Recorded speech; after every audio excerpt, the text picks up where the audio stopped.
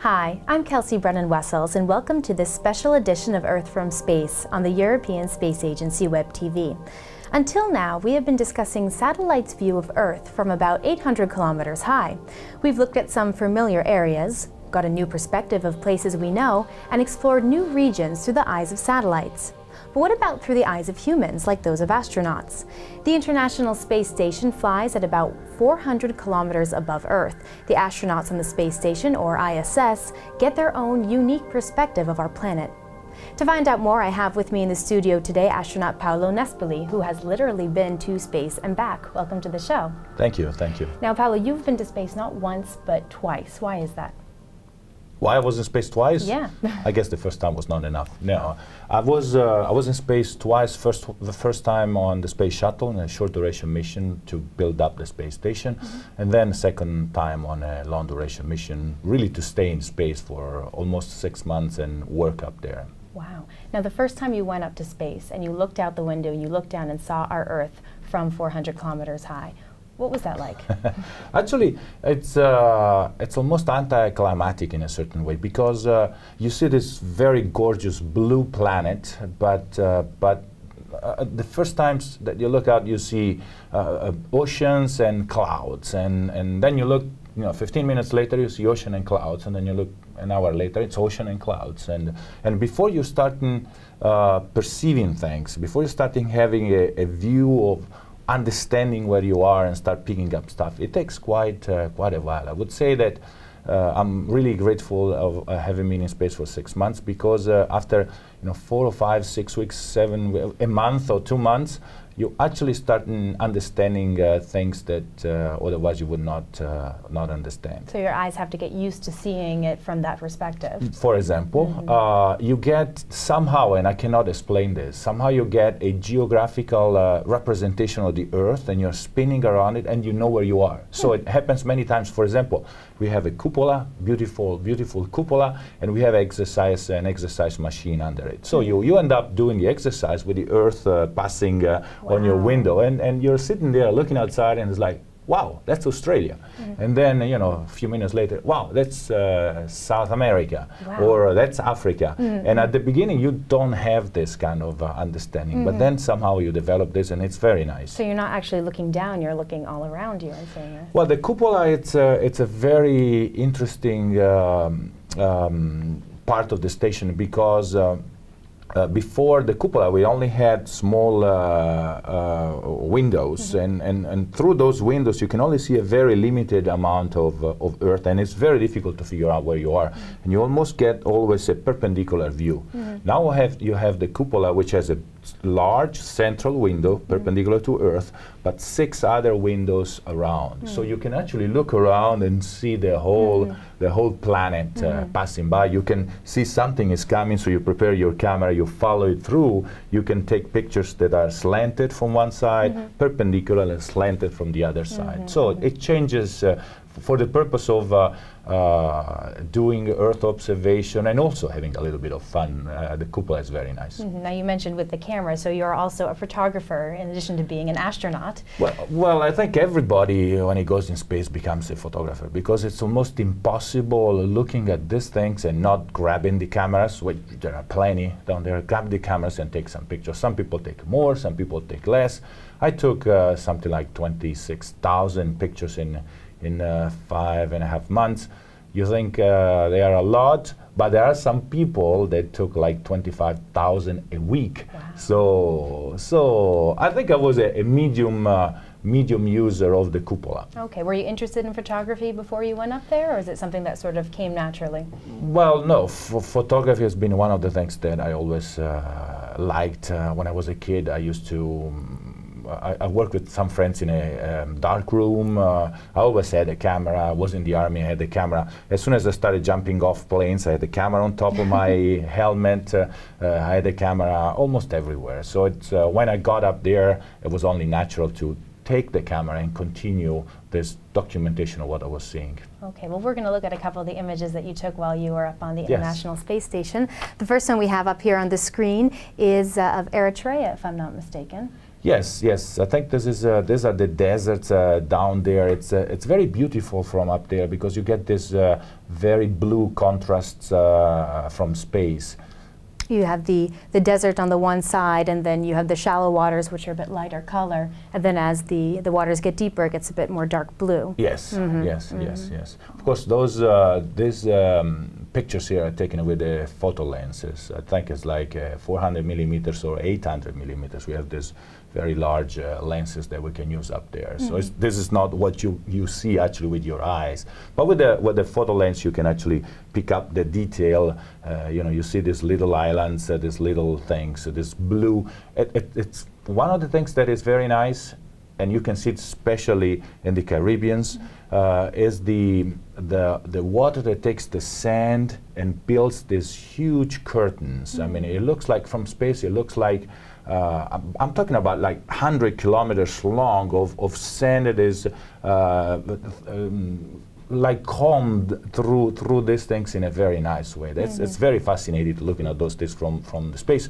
There's only one little detail which we forgot to say. Station is traveling at 28,000 kilometers per hour, which is about 7.7 kilometers per second. So if you're at the window and you see something that you like, you better have the camera ready there because you have like 3 or 4 seconds, maybe 5, to take a picture, and then it's gone. But then when would be the next time you pass over the same spot? Well, that's an interesting point because the Earth rotates about 15 degrees every pass. So you rotate in the same way, but Earth is spinning around. So eventually you pass over the same place several times during, actually I would say dozens of times during a 6 months mission. But remember, time changes, weather changes, cloud cover changes, the sun or the position of the sun changes, the season changes. So I felt taking picture from space was like taking picture of a model that constantly changes. So you're taking picture and he or she is kind of changing clothes, changing hair, changing things. So it's amazing because in an hour time frame or in few times you take picture, you can take completely different pictures. It's very interesting. Now let's take a look at the next image here. This is of, I think, an eastern part of Madrid. So you're talking about the zoom and how you could get really down. Yes. And you can see the little details, the roads, the buildings. Yeah, this is a perpendicular view of Madrid. Actually, it's even a detail of Madrid. It's not the whole Madrid. Very, very interesting. You can actually see down to the building from up there. Of course, as I said, you need to have a zoom. Very interesting. You see, you can contrast the places that are inhabited with a lot of houses and the places that are actually a little bit more, I would not say wild because this is Spain, but rural, let's put it like this. Very nice. Let's go on to the next image we have here. This looks like an abstract painting. What are we looking at here? This is one of my preferred, actually. I always, I show this picture to, usually during my presentation, and I ask people, so what do you think it is? And very few people can make it out. I mean, it's clearly a river up there, splitting in two, kind of a fork there, but then there is this kind of cascade below. And one of the things that I always say, you need to remember looking at this picture that the scale is pretty large. So we are talking about 80 or 100 kilometers wide. So it's not something little. It's not something that you would be able to see from an aircraft. My interpretation of this picture is that we are in northern Canada, winter, so very cold, and this river has all sorts of little affluents or other little rivers that depart from it, and I think the temperature of this little one is slightly higher than the ambient temperature, so they kind of dissolve, and it makes like this kind of aquarelle effect, which I like very much. Now earlier you were talking about how, of course, you're passing over these areas. It's dark, atmospheric conditions, these sort of things determine if you can or cannot take a photo. Now, of course, with satellites, we have radars, and radars is something that, for example, in places like Canada, where it's dark for a lot of the year. It's the atmospheric conditions aren't really favorable. We can see through the clouds, and we can see and monitor ice cover, for example. I would say that satellites are much more precise. Satellites have a purpose being up there. They have many more sensors, and so I think from the space station, the pictures that we take are more of informational, I think, of educational purposes. We can do a little bit of analysis, right. But they're more for if we want really a scientific picture, then we need to have the sensors and the precision and the repetition or the capability of repeating things that the satellite have. Right. So that there are two different things. Of course, of course. Now this next image is actually one of my favorites. This is of the Emi-Koussi caldera, which is in Chad. Now, before I ask you to comment on this, I'm going to ask to change the image to the next one we have, which is also the same area, farther back, a wider angle, if you will. This is from the ENVISAT satellite. This is, of course, flying about double the height that you're flying at. Now, with this, we're at a 300-meter resolution. So the Emi-Koussi caldera is sort of the lower right portion of this dark area. So we don't get the precision that you can with that camera that you have. Let's go back and take a look at the one. Yeah, so here you can actually see the smaller, finer details. Yeah, I think that from the station, if you are lucky and the conditions are good, and by the way, we are in the middle of the Sahara Desert here, so by definition, the conditions are always good. Right. There are no clouds, full sun.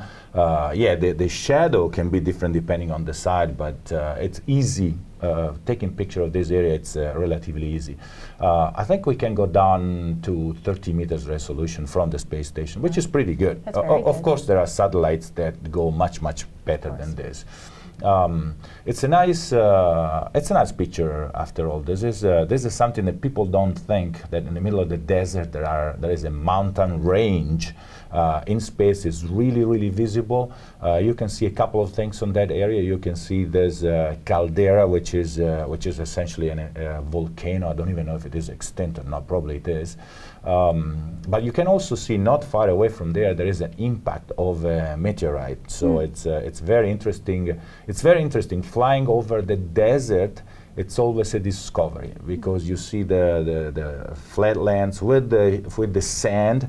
Actually, from space, you have a sense of the direction of the wind, of the power of the wind. The wind is very strong. The lines of the sand are all straight, combed again. If the wind is kind of twirly, then you get this spinning stuff like around. Brushstrokes almost, like a painting. Exactly. Very nice, very nice. Beautiful. Now this next image I'm going to pull up here is actually, I was talking about radars, how we can see through clouds and we can look at different things using radars. This is a composite where we take 3 radar images.